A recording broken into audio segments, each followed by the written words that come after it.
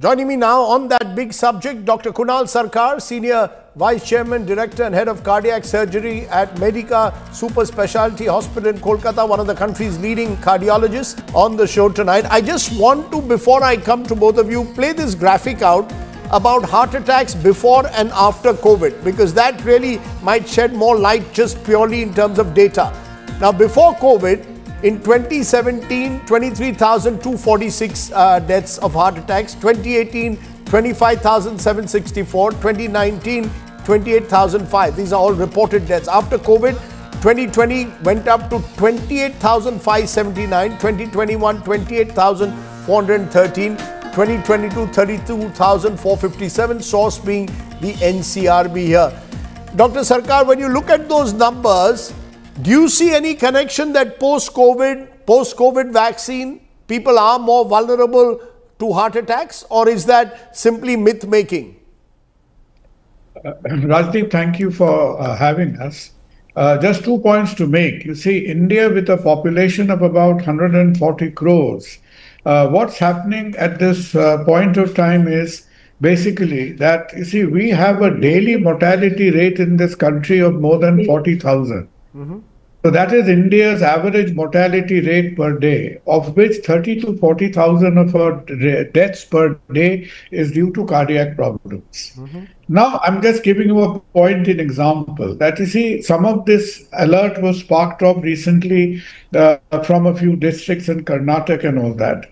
But, you know, it has been a worry. It has been a worry in the public domain for a country which has a high incidence of heart problems. We have our sort of an unequal access to healthcare. So all these problems put together with a high incidence, yes, our fatality rate from heart problems is comparatively higher. We have to accept it.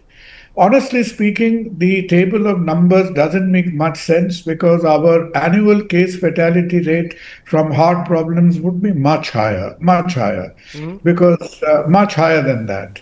Now, what has happened basically is COVID in itself definitely caused higher death rate from cardiac problems, especially during the second wave when we had the Delta variant.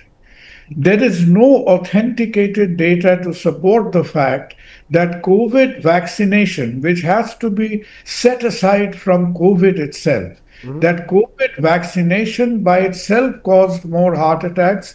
Now, that has been a fear. Why has that been a fear? Because certain vaccines, like the mRNA vaccines, which we did not have, caused an inflammation called myocarditis. And the vaccine that we had in plenty called Covishield caused in very few cases a clotting disorder in the brain, which was called, cerebral venous thrombosis, etc. But hardly less than 10 cases were recorded worldwide. So to cut a long story short, India as it is has a punishing incidence of cardiac problem with a higher rate of cardiac mortality. During COVID, the numbers were even worse because COVID, especially the second wave per se, caused more cardiac problems. But did COVID vaccination, did it at all cause, or is it still causing silently, sheepishly, is it causing higher cardiac death rates? We would have to keep our radar up, our eyes open, but very little data to support that. Okay, so I think, at the very outset, here is one of India's leading cardiologists making it very clear that there is no correlation between the COVID vaccine per se and heart attacks. But yes, cardiac arrests in India are a major cause of death.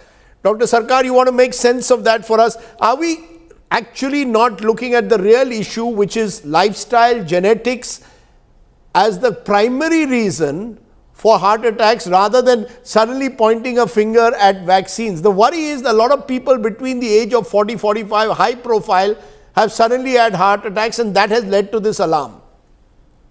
A couple of points, Rajdeep. You see, first of all, number one is, you see, why there is always sort of whispers and murmuring about the COVID vaccine business in India, it's worldwide and probably in India a little bit more so, is we did not do a very efficient job of recording the vaccine side effects. It was highly criticized that unlike other health systems which are a little bit more systematic and organize their hours, we did a brilliant job. More than 200 crore vaccines were given by India, a record by any standards. But did we follow it up by recording the side effects of vaccines adequately? Sadly, we did not. That was one deficiency, and that leaves a little bit of ground for discontent here and there.